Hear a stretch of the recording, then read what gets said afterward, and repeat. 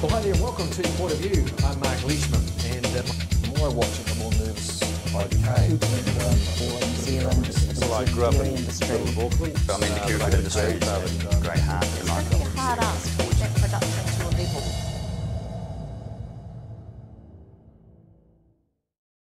Hi there and welcome. This is Point of View. I'm Mark Leishman and welcome to the program. And my subject this week is CropLogic, which gathers data via wireless networks and satellite systems from sensors in the field and then processes that information, providing lots of support and predictions for applications of crops. So we're going to talk about CropLogic with its CEO, Jamie Cairns. Welcome to the program, Jamie. Thanks, Mark. Tell us a wee bit about CropLogic, I guess the history of it. Yeah, look, the company came out of Lincoln, well, actually Plant and Food Research back in 2010. There was some IP there around, predictive plant modelling and whatnot, and we managed to get that IP, take it out of the organisation itself. Powerhouse came on board at that point, a venture capital type of organisation, and capitalised that business, and essentially a new venture was created back in 2010. So what essentially does CropLogic do? I mean, I sort of alluded to it at the beginning, but let's get the real deal now. Look, essentially, I mean, what you said is dead correct. What we're doing is we're looking to provide a system for growers of large crop growers to help them optimise their yields, really diagnose some issues and things that are going on along the way. But essentially having people out there in the field and complementing that with some really high-tech stuff that we've pulled out of Plant and Food a while back. So how does the grower actually use your system? Is it just monitors in the field? No, it's not just monitors in the field. This is one of our differentiators, really. We've got some pretty neat tech which we put out in the field, and what we do is we use that to acquire data, so things like soil moisture, soil temperature, some of the sort of atmospheric type stuff going on in the field too. We take that back, and that data all gets put back into the cloud, where we can use these algorithms and that technology we took out of Plant and Food to analyse what's going on, and also to extrapolate what the yield is potentially going to look like at the end of the season. So between the technology and our field force there, we've got people in the field as well. We've got a bit of a differentiated solution, I think, compared to others. Look, on top of that, we've also got aerial imagery going on. We've been the recipient of a Callahan grant over the past couple of years. And that's really allowed us to form a decent IP position around aerial imagery, which, as you know, is reasonably important. So is this using drones, or look, the majority of our research has been around drones. We've actually spent the most of our time in the US market, and I think once somebody hits the US market, they kind of realise that the scale over there is just far bigger than what we've got over here. Yeah. So we were finding we were taking a couple of hours maybe to image a potato field with a drone. When you add in the post-processing time as well, stitching all those images together, and then all the consequences of the image processing too, we found that fixed wing is just a far better alternative over there. Oh, really? Yep. Got our eye on satellite, of course, but right now the resolution from fixed wing is really beneficial from us. So when you say fixed wing, I mean that is drones, or is that is an aeroplane? It's an aeroplane. Aeroplane. So I mean that's the old way, wasn't it? It's the old way, but you know what? It's tried, it's proven, it works really well. Really? Yeah.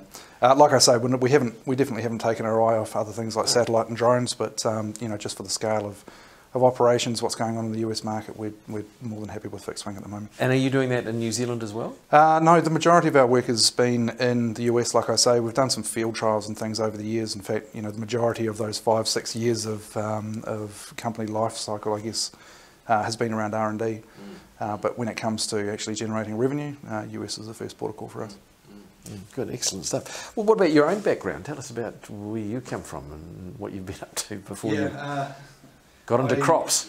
Before I got into crops, I grew up on a dairy farm in the Horowhenua around sort of Tokomaru, Horowhenua, almost Manawatu. I went to university there, Massey University. I think my first job was in working for the Ag Hort faculty at that point. And then basically moved from there, went to the UK. My mum and dad are both English, so I was lucky enough to have a passport and be able to spend some time over there. That passport also allowed me to work for the Ministry of Defence over there, which was quite an eye-opener from a boy from Palmerston North. Quite a contrast to working on a dairy farm or whatever. Big contrast, absolutely. But look, that gave me a really good opportunity to, I started contracting for these guys and then employing some people. So we kind of got used to that whole business dynamic over there. before coming back to New Zealand, and I was lucky enough to be working for a crowd that bought a company called Snap Internet down in Christchurch. That point the company was it was pretty embryonic, to say the least, and we managed to take that from that embryonic type of company right the way through to the revenue and an exit at the other end. So telco started for me about that time, and then I was working with Vodafone for about a year as GM of Southern Region for them, before working for Canterbury Development Corporation. It's quite interesting because the CDC's had a policy of being able to direct invest in these high-tech startups from the region. So CropLogic was actually part of that portfolio. So I was able to watch this thing before realising they needed another CEO. Oh, really? I put myself forward for it. Oh, good on you!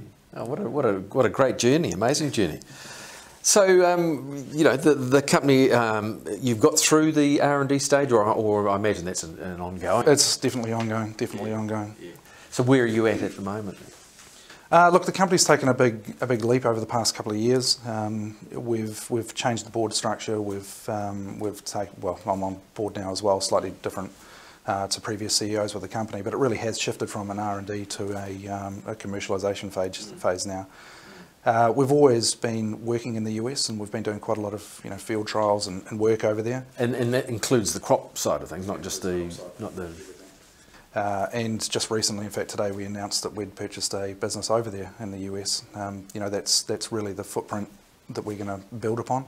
That's where the majority of the revenue, obviously, for the company is coming from as of today. So that's an agronomy company.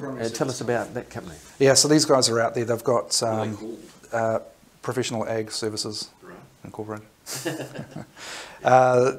are an agronomy service company. They've got about 16 staff. They're servicing about 100,000 acres over there. So I think just from off the bat, that figure alone is enough to say why we did this. Yes. About 60,000 of those are high value crops, in particular potatoes. Southeast Washington is quite near Idaho Washington and Oregon State as well. Washington State, yeah. So we're right in the middle of potato country over there. Potatoes are the first crop that we've tried to commercialise as well. That's the one that we've got the models for, so it all just fits quite nicely. Over the past 5 years, it has been an R&D company, but we have been building up relationships with the processors over there and some of the other key stakeholders. So this acquisition really for us is us cementing our commitment, I guess, or confirming that commitment to the US. What does it mean to have an agronomy company as part of the family, as it were? Well, these guys, for us, for the 5 years, we've had a lot of technology in the stable. The problem that others have faced is getting technology and selling it into a farm, past the farm gate. For us, our approach is realising very well that there's established relationships already in place. We're also very cognizant of the fact that our technology won't pick up absolutely everything out there. There's always circumstances which are going to require somebody to actually go and have a look and see what's going on. So we're not at the stage now, and I don't think we'll get to the stage where we just say, right, we don't need a field force anymore. We're just going to do this all via technology and via remote monitoring. Really, for us, this has given us that field force that we needed to be able to push the technology out. So basically, you've now got a company that the croppers and that are familiar with. They know it. They go to it for advice. And then you can impart your knowledge and your technology. That's right. And with our technology, one of the first things that we can do, one of the first things that we can change significantly, is just the way that agronomy service company does business itself. I mean, you think about these large farms, and I'll just give you just a little bit of perspective here, a bit of a scale thing. The first potato grower that I visited over there in Washington State, we walked into his first field, and it was a 140-acre centre pivoted field. I mean, that's quite big. Yeah, huge. Asking him how many fields he has. With one pivot, or huge? It is. So asking him how many. Completely flat, I presume. It's semi-rolling actually, but broad, quite flat compared to some of the things we've seen. Yeah, exactly. But anyway, asking this guy how many other fields he's got another 220 of these fields. So for us to be able to, or if you imagine that agronomy service company who's got to go out there, put eyes on that field, once or twice a week, taking soil moisture readings, whatever else, the logistics around that business are really quite intensive. Yeah. So for us, having something that's reliable out there in the field that can start reducing the amount of time that they need to spend driving from field to field and maybe increasing the amount of time they're spending with a farmer, That's really quite important, and it represents a big change. So the technology that you've developed here, with the CropLogic technology, is what you'll be using with your new agronomy company in the US and Correct. going out to these big farms. And Yeah, the first port of call for us is all around the soil moisture. That's just an easy win for us, really. The model that we've got is far more predictive. So we can start extrapolating out exactly what the conditions are today, what some of the decisions have been made in the past, and work out what the impact of that is going to be on yield. And that's the next stage for us. So for us, really, buy the business, transform it, build up the efficiencies and profitability, obviously, before pushing in this additional service further on down the track. have you found that? I mean, is it proven already with I guess local growers? Yeah, well, these guys that we've acquired, they've been working with our technology for about 1.5 years. They've seen a couple of seasons already within potatoes, and they're quite comfortable.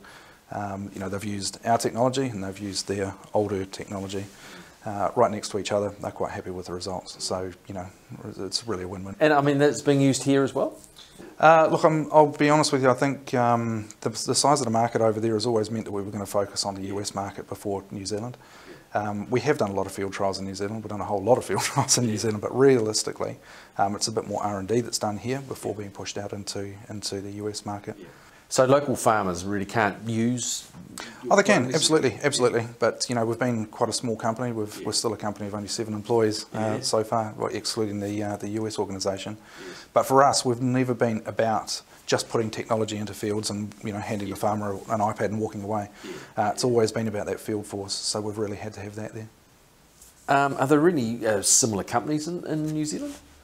There's numbers of people that are, well, we'll just talk about globally here. There's quite a few companies out there which just put probes in fields and pretty much do exactly what I just said. Provide that data, and here's your app, and you can now monitor your fields. But there's actually quite there's not many out there that have actually got a field force there. And the problem with that is that if something happens outside the model, then it's pretty hard to react to it. The first thing that you would do if you can see that there's a problem with what you're monitoring out in the field is call an agronomist. Well, we've got the agronomists, so that really is that's the reason why we wanted that end-to-end type of solution there. Why do you think other companies perhaps struggle to convert their technology into revenue? I think that pushing technology into particularly into the rural sector, it's always going to be difficult. I mean, if you don't, you've got to have that relationship to make the initial sale for a start. Walking away and leaving these growers when they've been used to having an expert talking with them, having an expert able to just make the casual observation, has been something that just disappears when you push out a technology solution and say, oh, this is what you're working from now. So I think that that channel to market, the path to market that we're using through the acquisitions and through acquiring these relationships is really quite different. Excellent. My guest is Jamie Cairns and from CropLogic, and we're going to have another 15 minutes or so with Jamie coming up right after this break. We're going to find out about a big IPO that has been launched, and also a bit more about the acquisition in the US. This is Point of View. We'll join you back very shortly.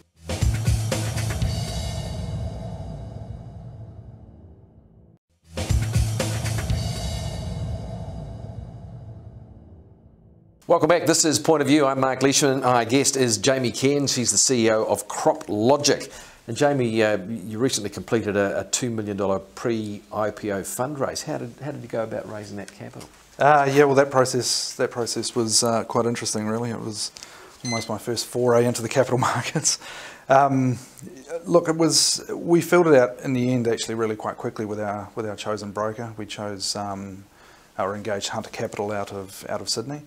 And essentially what they did is put us in front of some of the bigger fund managers and whatnot in Sydney and Melbourne, and we managed to close that out within about 2.5 days. But before we say 2.5 days, that's fantastic, there was a lot of pre-work before that. I would say that the main job, or my main role for this past year since I've been on board has really been around capital and establishing it, and getting a decent path towards listing later on this year. So why did you choose the Australian Securities Exchange and a Sydney company? Was there a reason for that? Look, if we look at the requirements of getting onto the NZX main board over here, we're looking at a 50 million market capitalisation. we're not there. We're not there yet. And it's going to take us, I don't know, maybe a couple of years or whatever to get there. It'll take us a little while to get there. However, the ASX, they don't have those same types of market capitalisation requirements. And it means that we can go on as an early company and we can be sitting alongside a BHP or whoever else on the ASX there. There was an alternative with the NXT market here, or the NXT board here in New Zealand as well. But look, I think it's probably just in its infancy at the moment. It didn't really suit us at the time. It's not shunning New Zealand at all. It's really just the circumstances suited us to go to the Australian market first. And when you say today, as you say, there's a lot of work that went into that, but what was the reaction from the market? Obviously it's pretty positive. Look, the message has always been received pretty well. The 2.5 days really, I think, was a result of Hunter getting us in front of the right people who really understood ag. And I'll tell you right now, it's difficult. Well, it's not difficult, but you really know that you can tell it immediately if somebody understands ag or not. Those brokers, they tend to see many different businesses from many different sectors, to be fair, but I would like to think that ag is slightly different to the others, and on that basis alone, you really know those that have dealt in ag and those that haven't. In Australia itself, it's another market for you? Look, we've been reasonably open about our plans in Australia as well, and that is that we would look to do another acquisition or two to establish some presence over there. Again, there's no point us sitting as a New Zealand company trying to direct sell into a foreign market like that. That's much less of a risk to shareholders as far as we're concerned, to actually go out there, buy that client base and start from there. Is this a model that's pretty common, or not necessarily, or is it something that you've decided is the best way to gain access to? I don't think it's necessarily uncommon. It might be uncommon for a tech company to be doing this thing. Roll-up plays and things are very common. I would hasten to add, this is not a roll-up play. Ours is not just growth by acquisition. We're looking to, like I said before, introduce these efficiencies and grow these businesses out organically. But for us, establishing a foothold in these strategic locations is incredibly important. So why muck around trying to direct sell into, build up relationships when we can just go and buy them? It's it's a much better platform to be building upon. And these founders, say for example with ProAg, this first one that we're doing there, they've been in that industry for 30 years. They know everybody there. They're staying on with the business. They've bought on with the business. They can see where we're going. They're excited. And what do you see you will bring apart from your technology? What will you bring to, say, a company like the American ProAg?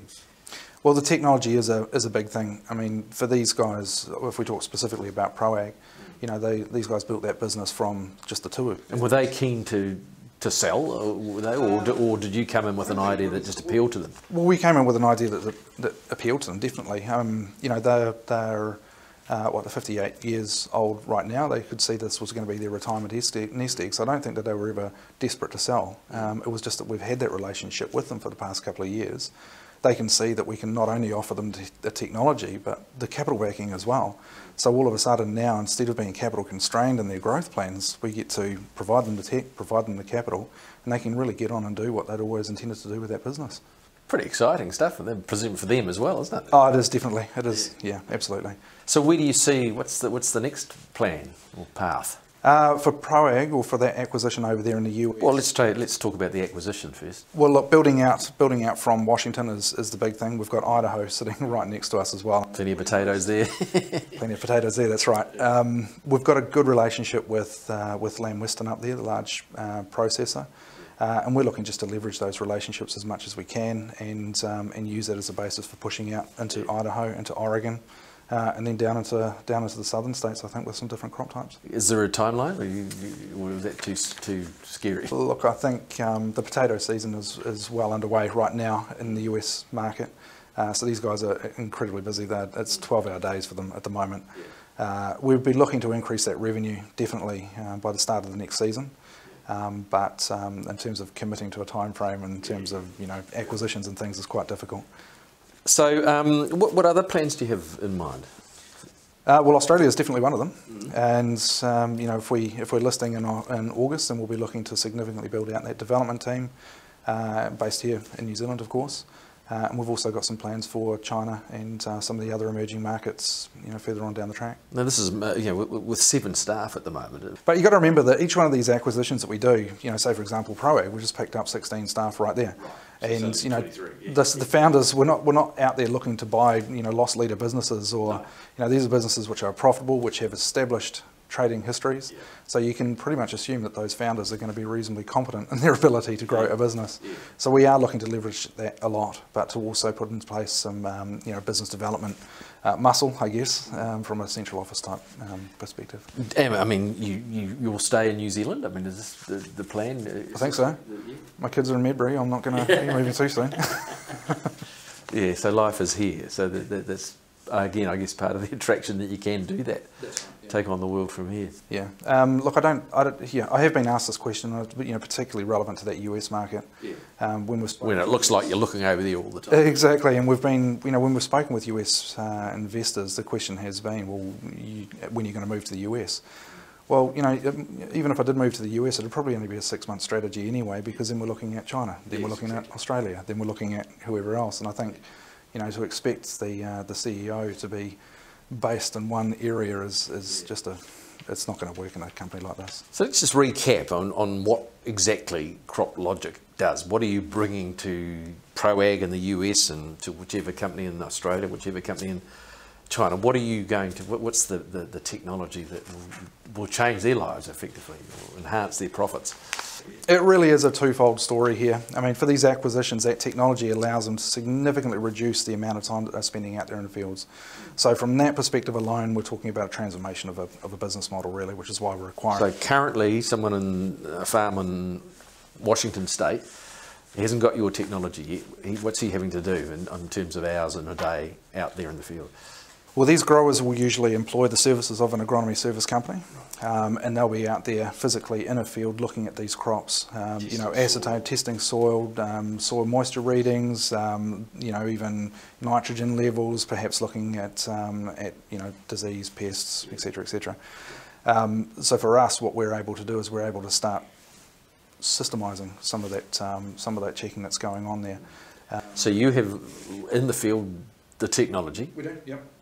And the readings are going into the cloud. Correct. And your agronomist is sitting back in the office and they can do it from there? Yeah, if you imagine that agronomist has been spending his time driving from field to field to field to get these readings. He's been using these, you know, this particular method that they use because that's the thing that they trust. So for the agronomist to want to actually get out of the field, he's got to be able to trust the readings that he's actually getting out of that field at any one time. If he can't trust it, he might as well go back to what he was doing before. He's got to get out there into the field. So really for us, we're turning the job of that agronomist into a management by routine, going out there every single week, to management by exception, when you can actually see something's happening out there in the field. I know something's going on out there in the field. We need to get out there and have a look. I mean, it's not about completely eliminating the amount of time that these guys are spending out there in the field, but certainly cutting it down by half has a massive effect on that business model. And the farmers, you found they sort of think, oh, I'm not seeing anybody. I want to see someone out there seemingly working. Yeah, look, it's not about reducing the level of service that these farmers are getting at all. In fact, it's increasing it. You know, instead of getting these point-in-time readings from these probes out there, or from the agronomists that go out there, they're now getting this real-time data. They can see exactly what's going on out there. And on top of that, you know, you've still also got the aerial imagery stuff going on as well. So this is all complementary. It's all complementary, exactly, and it's actually increasing the amount of information that farmer's getting. But we're still keeping that agronomist in the chain, because the agronomist knows how to convert that data into something meaningful for the grower. What about the aerial technology you talk about? How do you use that? Yeah, multi-spectrum imaging is effectively what we're doing, and we're looking for just changes in the plant growth patterns. You know, from the aerial imagery, you can pick up just such simple things as problems with irrigation when you start seeing patterns of, you know, dry areas or whatever. Exactly. Weed outbreaks, pest outbreaks. You know, a lot of the time that's where you're going to see it first, is from aerial imagery. You know, in terms of the plant health, though, it's really underground that you get to see that as early as possible. That's right. So farmers watching this program will be thinking, oh, I like the sound of this. How can I be a part of it? Can they? They could well be a part of it in New Zealand. Yeah. They could well be a part of it soon. But like I say, all the focus has been on me. Exactly. Look, Australian's probably going to happen before New Zealand, unfortunately, but you may actually see, you know, CropLogic out there and researching and doing some work with processes. You might get phone calls saying, I want to be a guinea pig. I'll be you. Well, that would actually be quite well received. Yeah. Hey, Jamie, lovely to chat with you, and thanks so much for joining us and making the effort to come from Christchurch to be with us, and good luck with CropLogic. It sounds a fantastic future. Fantastic, thanks very much. Jamie Cairns, who is the CEO of CropLogic, and that is our point of view. We'll have another point of view at the same time next week. We'll see you then.